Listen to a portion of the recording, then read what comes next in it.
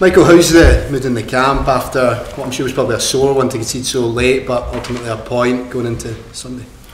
Yeah, it was afterwards. The change room wasn't great, if I'm honest. Obviously, we felt a lot of frustration because overall, outside the first 30 minutes, we're playing a big rival and we didn't give up any chances until we conceded.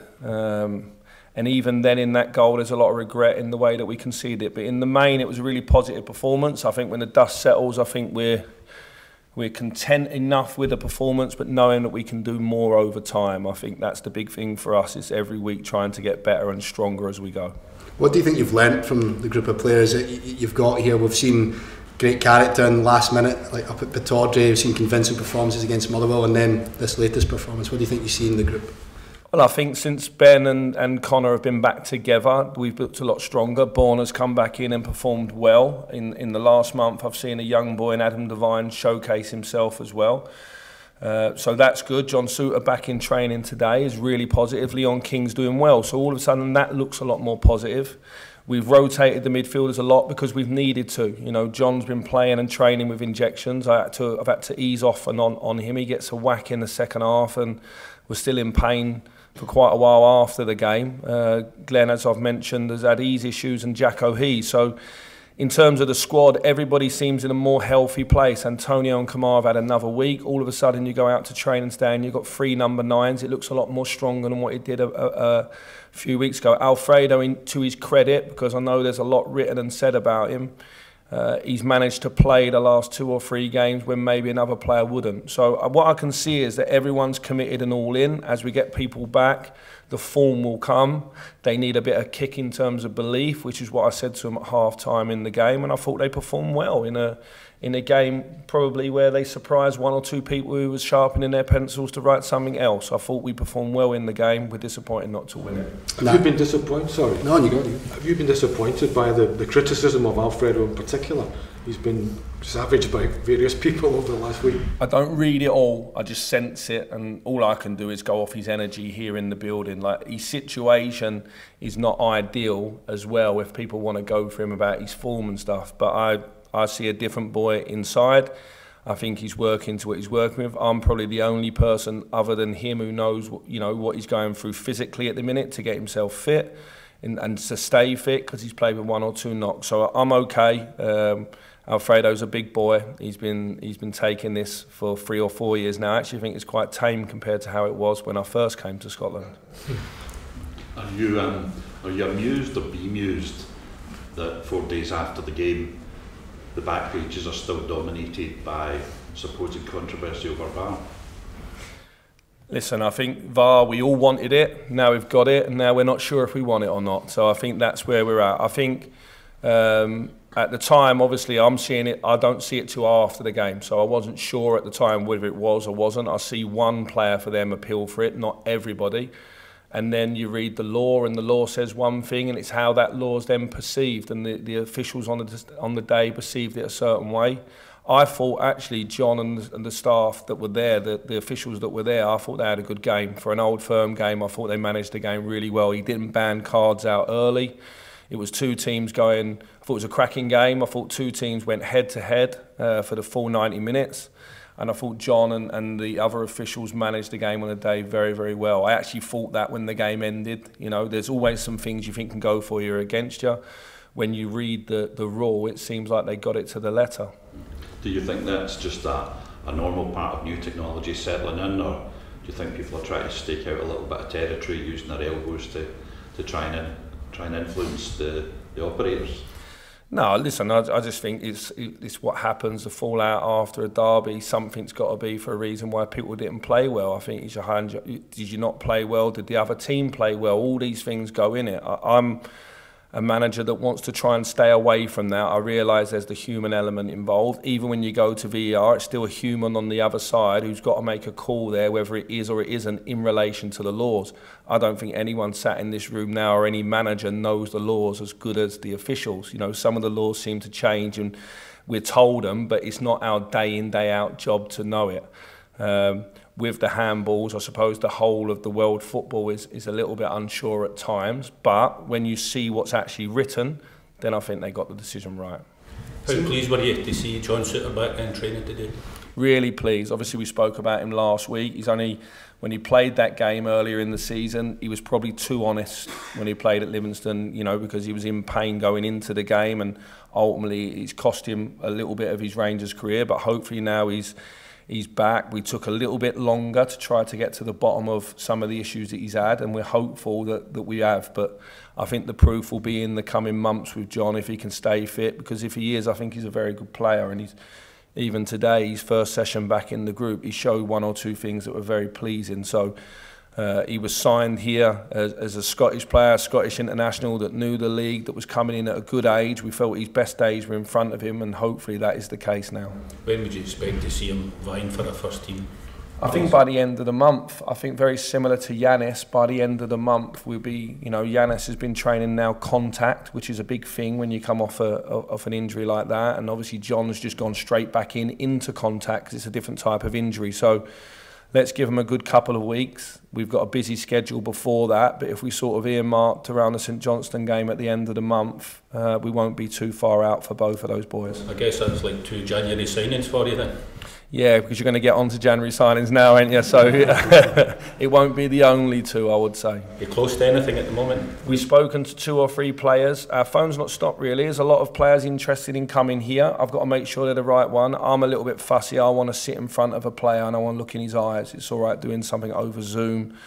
My schedule's been pretty packed out up until that game last Monday. This week's been spent meeting people face to face and getting a feel for them, telling them exactly what I want, not them the other way around in terms of what they're expecting, what I'm expecting from them, and the role that I want them to play coming in. Because when we're recruiting, I'm recruiting players for real specific roles. It's not just about a collection of players coming in. I want to recruit a player that comes in and does a very specific job for us in the squad, because I think that's what we need right now. I said when I first come in the job, I didn't think it was as broken as people were making out. The only thing that can prove that is performances on the pitch, and I think 3 or 4 of the right additions can pull everything together in the right direction.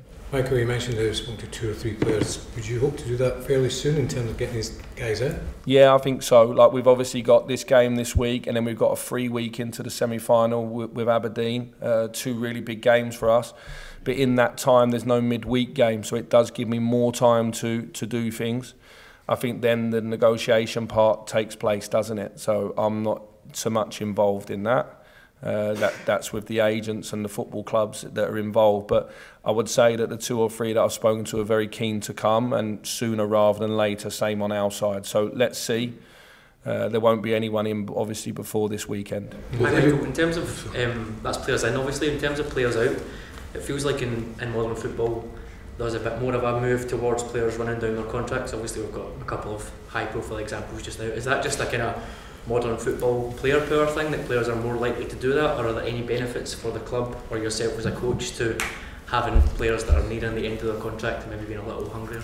I think it's 2 ways. I think, the player will want the best contract for himself. He might be waiting, it's still different cases. If it's a player that's a main starter, obviously there's a bit of negotiation going on and there's a bit of honesty. There's been a lot of change in the club recently. So if you put yourself in the shoes of the player and the club, are you going to commit to another 3 or 4 year contract not knowing who the manager is and the way things are going to go? So I think that's natural. There's 1 or 2 that are at a different stage of their career and have to show, they have to keep showing what they've done previously, that they can do that moving forward. All those conversations will happen in the coming days and weeks. I think for us as a staff coming in, we came into a club where we had a lot of injuries and we had a heavy schedule over the Christmas period. We've now come out the other side of that, and barring 5 minutes in the derby, it would have been perfect, wouldn't it? So it's just, I think we're in a positive place moving forward. Now it's me deciding who I think we should move forward with. And then if it's 1 or 2 of the players that are out of contract, can we give them an offer based on where we think they're going, their value in the future, or their age, that they want to sign? So those conversations will happen now. They haven't happened already. And there's been some criticism of James Tavernier from Monday in terms of the game, but also at points this season. People have been saying he's maybe not the player he was. Where do you stand on his role in the team just now? No, I think, listen, he took a high pressure penalty at a big moment in the game and scored. I thought obviously Maeda got the better of him for the first goal. There's a few mistakes in both goals. I thought Maeda started the game very well, and I thought at times then as the game went on, Tav did very well. So listen, I think that's what happens when you're playing against good players. At different times in the game, you've got to tussle and get through it. And James has got my full back in. He's got a young one now who's coming along who wants to play. And so it's interesting. I like James when someone's breathing down his neck. I think we saw the best of him when Nathan Patterson was chasing him down. And I'm sure we'll get a reaction out of Adam, because I thought Adam did really well for 3 or 4 games. And likewise, when Ridvan's fit, Borna's got I want that competition, not just for James, for everybody. And we've not had it. The reality is we haven't had it, and I think that everyone's got to jump up a notch if they're worried whether they're going to be playing or not. These players that you're talking to, are they permanent deals you're looking at, Michael, not loan deals? Yeah, no loans this month. Like if I'll have to explain to you if we were to take a loan, but my plan is no loans this month. We don't need anyone to come in this club for 6 months as a short term. We don't want that. We want more certainty. I think there's been a bit of uncertainty about too many players. I want to take uncertainty away. Uncertainty away in terms of the way that we're going to play, the clarity and the standards, but also then people's situations. In the next 3 or 4 weeks, I'm hoping we get to the end of the majority of that. Anyone coming in now will be with a view to them being an important player for Rangers for the next 2 or 3 seasons. I think that's really important. When you sit down with these players, you talk about, looking them in the eye, sussing them out. What are the characteristics you're looking for in these players that would make them a Rangers player? Well, there's 2 things. There's on the pitch and then there's off the pitch around the building. So in terms of, are they the right sort of person to come into our environment? Are they going to fit? Sometimes there's a lot of good players out there, but are they going to fit the squad that you've got now?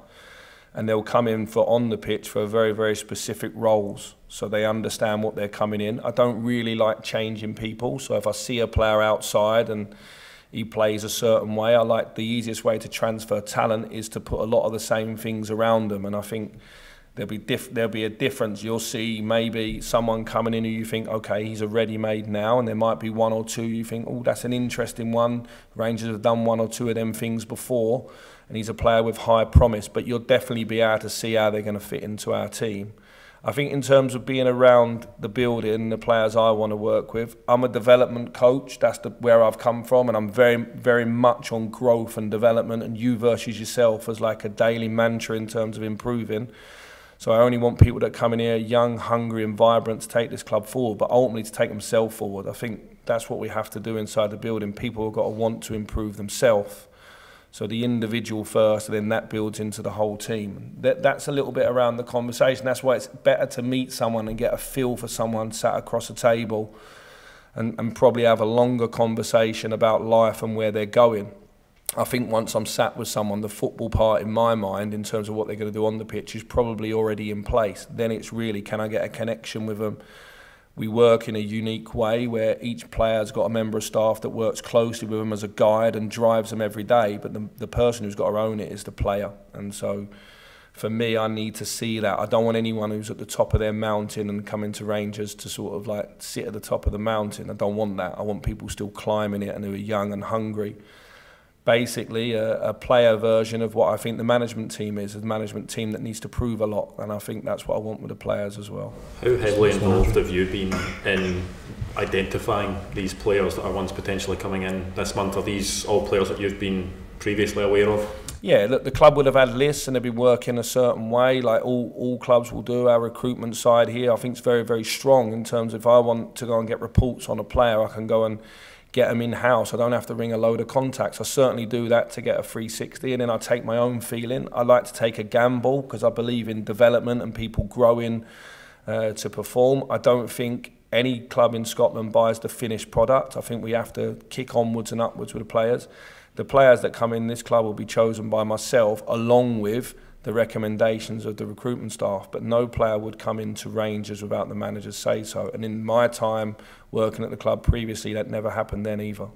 Michael, you mentioned earlier that John Lundstrom had to take an injection before the Celtic game. Is that something he's having to do quite regularly, and where is he at in terms of his fitness ahead of the United match? He'll be fit for the game at the weekend. It was a really sore one. He did it against Hibs. He did it against Hibs. He got caught in the ribs, in the chest area, and it really flared up. He had some problems breathing in the days afterwards. So he's not done a lot of training between the games. He took the injection and he took a whack the other day. Naturally, knowing John, and he's got that lovely Scouse mentality. He's a tough boy, and he wanted to continue. But after the game, he was still in a lot of pain. It was a big moment. It hasn't been spoken about. It was a big moment in the game the other day because John's probably, at this moment in time, the midfielder who's physically the most fit in our team. He's been playing the most, and to lose him wasn't something that was ideal in the game. And obviously, we concede with him not on the pitch, so it was frustrating. But he'll be back for this weekend, and as I say, every day that goes past, he's healing. Michael, no one's mentioned it yet, but it was in the email today. You've been named Manager of the Month. How does that feel? And what a great start that is to your time as Rangers manager. Yeah, look, a great start. I wasn't expecting it because I wasn't even thinking about it. I've not really had time to think about it. It's nice. It's nice. It's not the award that I want us to have. I want us to have a lot more. But listen, it's a sign that, you know, the credit goes to the players because I've come in and changed a lot in terms of the way that we play, the way that we train, the intensity and the ideas. The players have had to take on a lot. I've chopped and changed the team as well to give everyone an opportunity. And so, yeah, they deserve the credit because they go and play. It wasn't me that scored in the 96th minute at Aberdeen, was it? It was Scotty Arfield. So if that don't go in, I'm not getting that award maybe. So look, fair play to the players. It's a nice one, but it's not something I want to sit and dwell on too much. There's been some rumours about Phil Hollander and his future given the current injury situation and his contract status. What's the latest in that? Phil Hollander's a fantastic player who, for whatever reason, in the last year and a half, has not been able to play and show it. I thought when he was fit, he was always an excellent player for the club. I don't think anybody wants to be injured. Phil certainly doesn't. On a personal level, while he has been out, his wife's given birth to twins, which is lovely for him as a dad. Me and Phil get on really well. I think at this moment in time, Phil needs to focus on his rehab. And if he gets through his rehab and he gets fit at 29, I think Phil Hollander's still got a good future in front of him. Let's hope that this injury is the last ones he has, because we have to remind ourselves he did come from Serie A and he was a full international before the injury. And when people are injured, you know, the perception sometimes is people are happy being injured. But I can tell you Phil's not. He's in every day. He don't skip a day. Thanks, guys. On the Zoom, Derek. Good afternoon. Congratulations on the Manager of the Month award. I just wanted to ask you about someone who came in when you were a coach at the club, but unfortunately we've not seen him. I wonder if you can give an update on Namdi Offerbor at all and what the latest is with him. Yeah, Namdi's situation is still with a specialist, as you can imagine, with that sort of situation. The people in the public and the people that are in the staff here, we're not experts, and it's an area that you need to get real specialist opinion on. You need to get more than one opinion. He's been able to do some physical activity, but obviously the care and the duty that we've got in this one is really, really big. So there's no news officially on it. It's just it's still away in the background. I'm up to speed with it all, but there's a bit of privacy in this one as well. Yes, Michael. Jordan or Colin? Colin, yeah? Yeah, hi Michael. I'm just wondering if you get any specific update around Tom Lawrence and how his recovery's doing and when we can expect to see him back. Tom was away seeing a specialist again yesterday, just to get some sort of idea of what comes next. He's had a little bit of discomfort, so I know we said towards the end of this month that might now be in jeopardy. It's not definitely in jeopardy, but we need to, when players come back from rehab, you know, you had Connor Goldson come back 3 weeks ahead of schedule, and you have other players sometimes don't feel so good and delayed. So at this moment in time, there's no good or bad news. It just is where it is. We need to get an update on that one. Jordan? Hi Michael, I know the last couple of weeks we've spoken about potentially adding another midfielder to the squad. Is that one of the players that you've maybe been speaking to this week, and is it a different type of midfielder you're looking to add to the squad? I'm looking to raise the technical ability across the squad, like you always do, and obviously to bring some dynamic, some athleticism into the squad in general. I'm also looking for people that I think can come and play in front of our crowd and relish that opportunity of playing and actually rise to that challenge and sort of prosper in it. So, if you're trying to get something specific out of me, George, you won't. I'm looking for players in all positions that are good enough to play. So this month there's a world of opportunities, really.